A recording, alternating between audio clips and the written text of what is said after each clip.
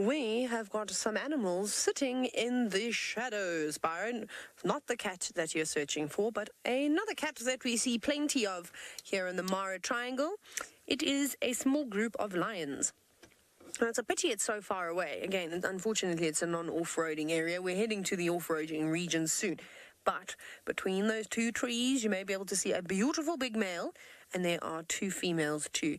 Now, he's a lovely-looking lad. He had a very clean face. He's got quite a large mane. It's nice and dark. So I'm not sure who we're looking at over here. I also don't know which lionesses this could be, because it's sort of in the Ngama's territory. They like to roam around here, but there are so many lions around. I kid you not, you sit here and you literally just have to be quiet. And as the night starts to, not the night, as the day starts to fade into night, you can just hear roars from all over the show. And it's quite interesting to see how attentive the lions are. They listen to every roar. Obviously, they don't want to get into an altercation, especially the females. When there's young cubs around, that would not be ideal. Just before you came to us, one of the lionesses actually swiped at the male. So I wonder if one of them is not perhaps coming into estrus, because he was showing quite a bit of interest in her, but she was not interested in him whatsoever. It's so difficult. And of course, from this distance, it's not easy to see any key identifying features like scars or notches in ears, anything like that. And we must be about 80 to 100 meters away from them. So it's quite a distance, but they've got a good spot here. I don't think they will go far at all.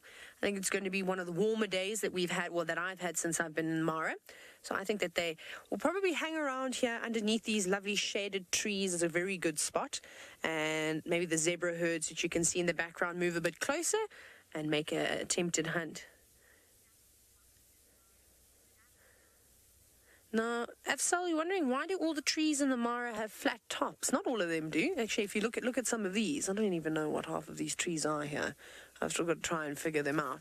But there's I'm pretty sure this one on the left is a matumi tree. It looks like the matumis that we get in South Africa. This one with the long elongated leaves, so that doesn't have a flat top. So I think it's just particular tree species. There's one tree here that reminds me, the bark reminds me of a leadwood, but it's not a leadwood, and it looks like it has little fruits on it. So I don't know what tree it actually is. I need to find out. I probably have to ask Scott, or maybe James even knows, or maybe Steph. So when I get back to camp, there's many questions that I'm going to be asking today. And